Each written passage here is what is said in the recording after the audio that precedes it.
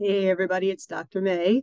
I'm here again for some more expanded edition DBT skills. So this one is validation, and I know I've talked about validation before in regular DBT as well as radically open DBT skills, but this one is a fun new acronym.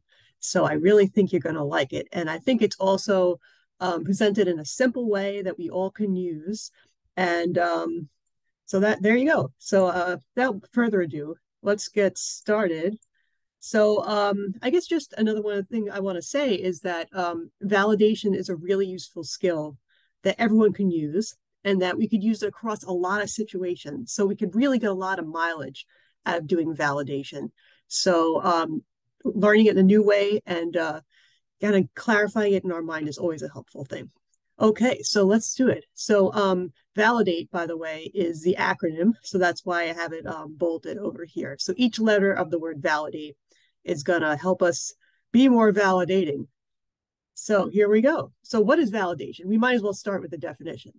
So validation is a skill where we're putting ourselves in another person's shoes and trying to understand the world from their perspective. So understanding is a really good synonym for validation. So I'm trying to step inside that person, imagine what are they thinking, what are they feeling, what might their motivation have been for a particular behavior, how does it make sense to them, and to show them that understanding also, and putting it into words and talking to them about it. So that can be a way for us to connect over something. And feeling understood feels good for everybody. So when we show understanding, it can really help our relationships. So it's a very important skill. It's also why it's the V in the give skill, which is about keeping good relationships. So we could also validate somebody even if we don't agree with their behavior.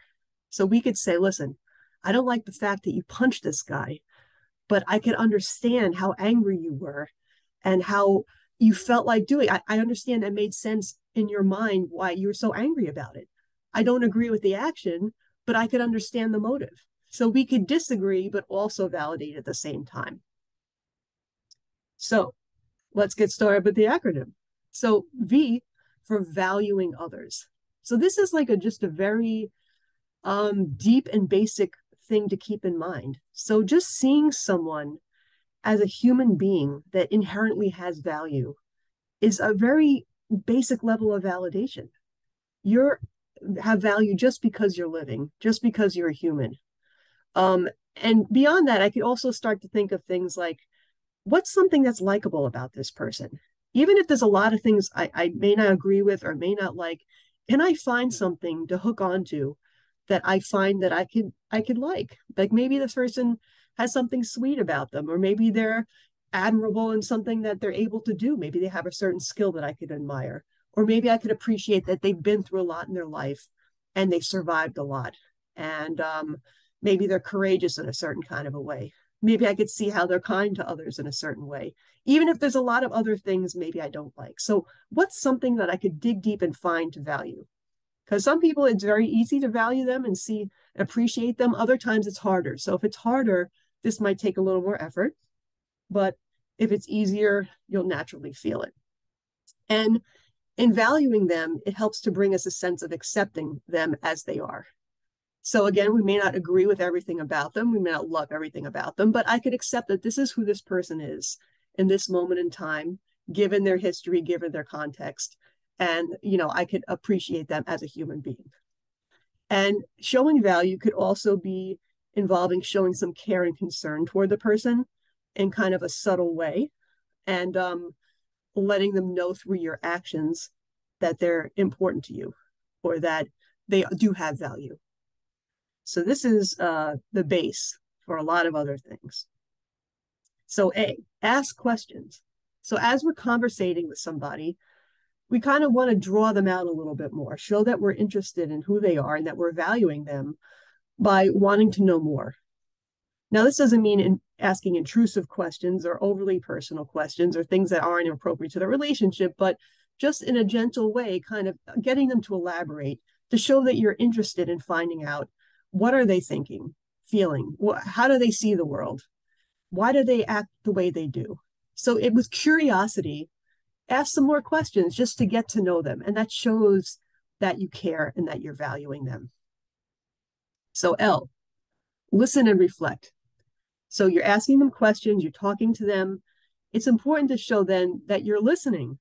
So using your body language, your proper eye contact, putting your phone down, doing one thing at a time, and giving them your attention is inherently validating because it's showing that you're worthy of being listened to. So I respect you as a human being and know that you're worthy of having my attention. So I'm going to listen to what they try to say, try to take it in without too much reaction, just kind of listen to it, and then just reflect back what they're saying. So reflection is a very basic skill that shows you're listening. So on one level, you could literally take a couple of their words and say it back to them. So if someone's saying something like, oh, I had a really horrible day at work yesterday, one of the first things you might say is, wow, you had a really horrible day, huh? So you're taking their words and just reflecting it back. And it shows them that I heard what you just said.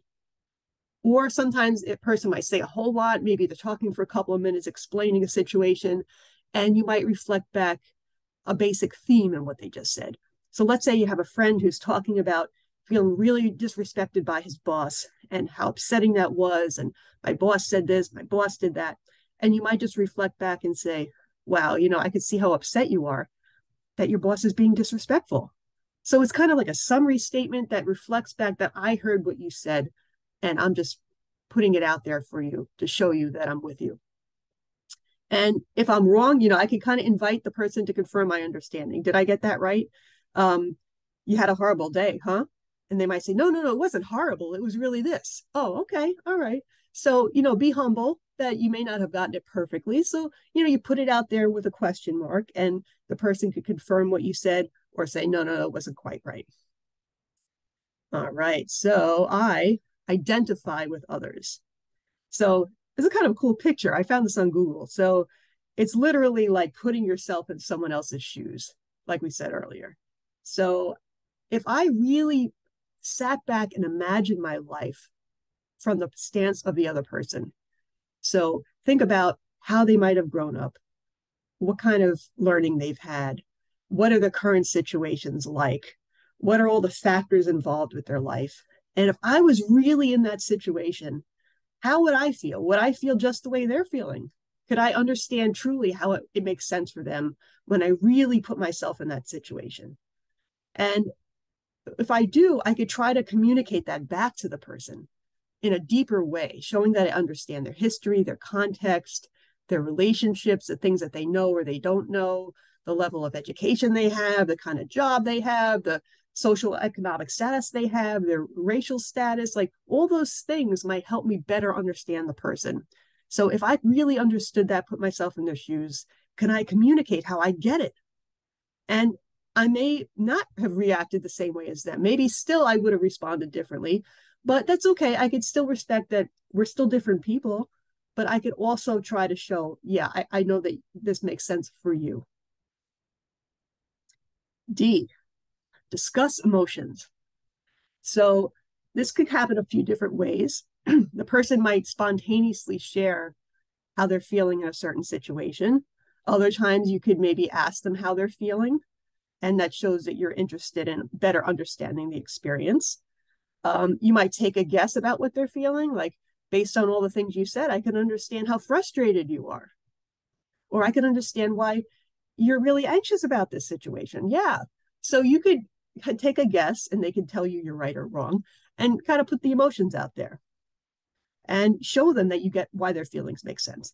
Another thing actually you could try to do is if they're sharing an emotional experience. So the person might explain how they're suffering from panic attacks and how overwhelming it is to feel the anxiety and feel their heart pounding out of their chest and being scared that they're having a heart attack and having this happen in front of other people and not knowing what to do.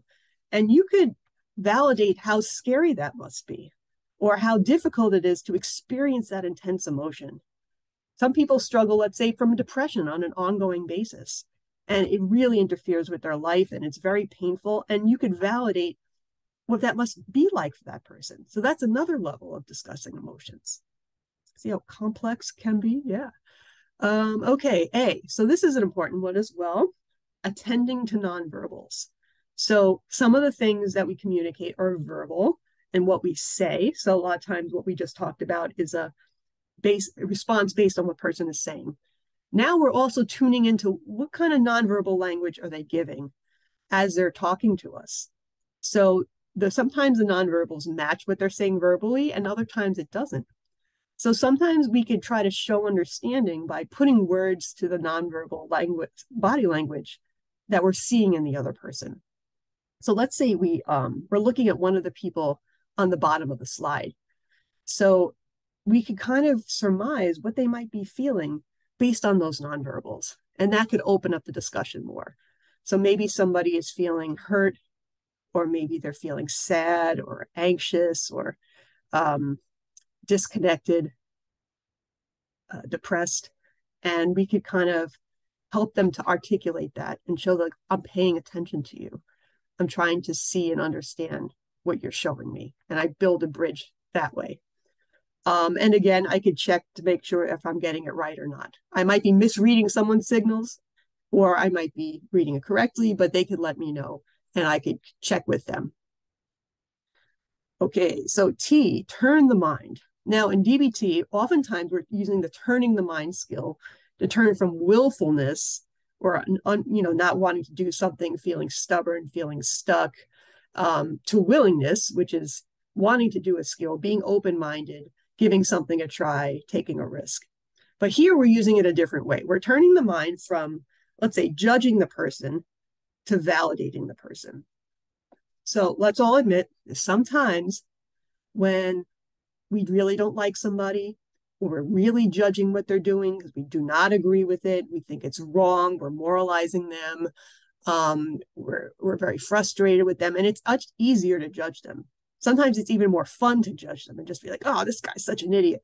So it takes a lot to turn our mind back to validation. So in the short run, judging could feel good. It could be the easier option. But in the long run, to keep a better relationship or resolve a conflict, it's more to our benefit and the relationship's benefit to turn our mind back to validation and have the willingness to validate, even if we don't want to, or even if it's hard. So this is an important thing. So we could know the validate acronym and all that stuff, but if we're not willing to use it, it's not going to help. So it's easy to do the validate when the relationship's going well, or we like the person, or it's not that difficult to do. But sometimes people push our buttons and it's not easy to do that, or we don't want to do that. So we have to be willing to turn our mind back to validation.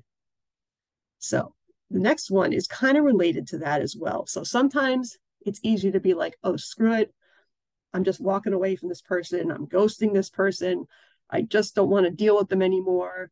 I just want to disconnect and forget about this whole thing and not talk it through and let it blow over and come back later.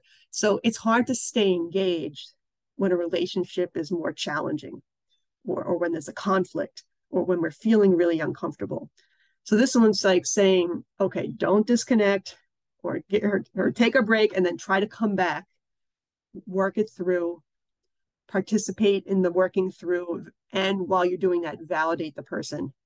So it could be hard, but in the long run, validating, accepting, repairing mistakes. Maybe you made a mistake, they made a mistake, trying to work it through, coming to a mutual apology or agreement could be better for both parties in the long run. So try to stay with it instead of just running away from it. So the validate is how to do it, and the TE is how to stay with it and actually do it when it's difficult. So these are the harder levels of validation that sometimes we really don't want to do. All right, so just putting it all together. So how to validate people, we're going to value others, showing that on a deep human level, we appreciate them as human beings. Going to ask questions to try to draw out their experience and better understand. Going to show that we're listening with our body language and by reflecting back what they're saying. Identifying with others by really putting ourselves in their shoes, deeply understanding their situation from their standpoint on a variety of levels. Discussing emotions, trying to show them how their emotions make sense and how it might be difficult to experience certain emotions. attending to nonverbals. So it's not just what they say, it's how they're presenting that we might be able to share with them as a way of connecting. And then if it's challenging to do those things in certain circumstances, we're going to turn our mind back to validation so we're not judging, and encourage participation so we don't disconnect. So that summarizes this one, right? Pretty good, pretty nice acronym. So go Lane Pederson, that was very nice. So that's found in the book, The Expanded Dialectical Behavior Therapy Skills Training Manual. So you could find more about it there. Also, there's 2 other validation related videos on my channel that you could check out for a little extra information. So one is that I did a while ago from the regular DBT curriculum as part of the middle path module. And the other one's part of the radically open DBT curriculum, which has a little bit of a different angle as well. So you could check that out if you're interested. So there you go. That's a new way to validate. You got the new acronym. You're all set to go. So I hope you practice it, try it out, and I'll see you again soon. Bye, everybody.